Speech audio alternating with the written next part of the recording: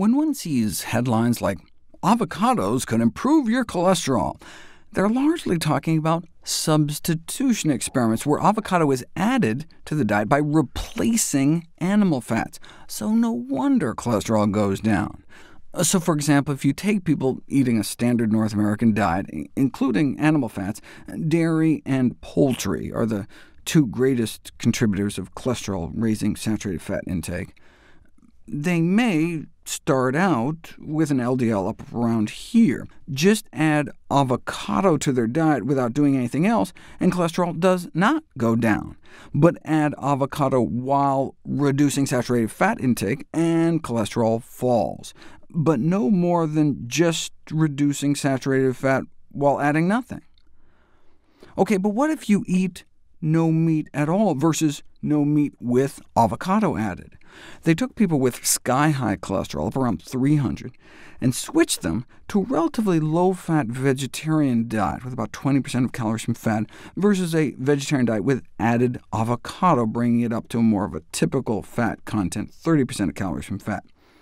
This group started out with LDLs through the roof, and while cutting out meat may have helped, cutting out meat and adding avocado seemed to help even more. And it may help best with the worst type of LDL. As I've touched on before, all LDL cholesterol is bad cholesterol, but large, fluffy LDL may only increase the odds of cardiac events like heart attacks 31%, whereas small, dense LDL is even worse. Feed people lots of oatmeal and oat bran, and not only does their LDL go down overall, but it specifically brings down the worst of the worst. Add walnuts to a low-fat diet, and not only does LDL go down, but the size distribution of the LDL shifts to a little more benign as well. And if you put people on a plant-based diet with lots of fiber and nuts, you can get a massive 30% drop in LDL, comparable to a cholesterol-lowering statin drug.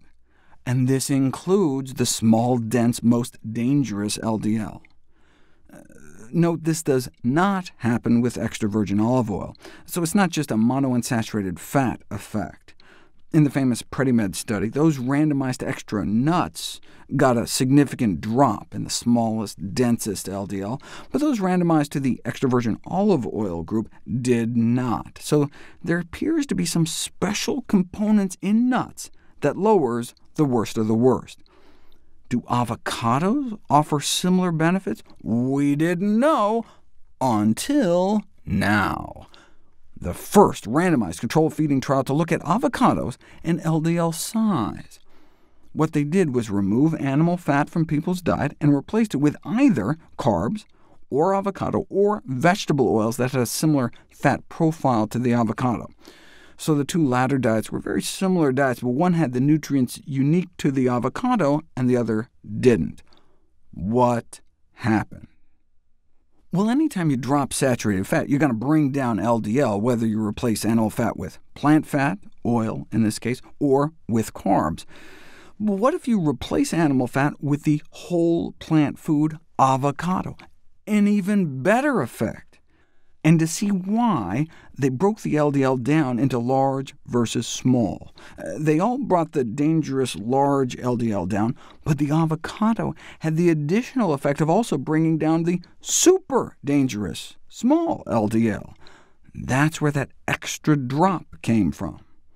So it's not just a matter of replacing animal fat with plant fat.